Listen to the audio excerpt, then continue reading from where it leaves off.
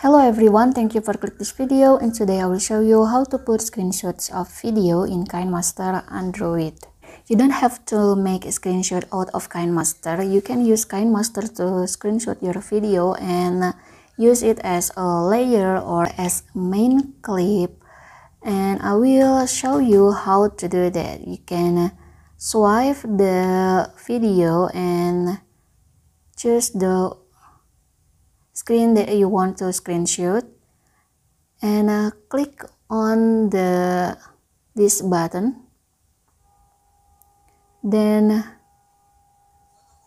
if you want to save the screenshot, you can click capture and save. And if you want to capture and add as a clip, you can click on here, and your screenshot has been add as a clip here.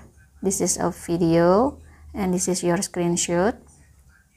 And if you click again on it and then click capture add as a layer, you will see the screenshot will be showing as a layer or as an overlay here.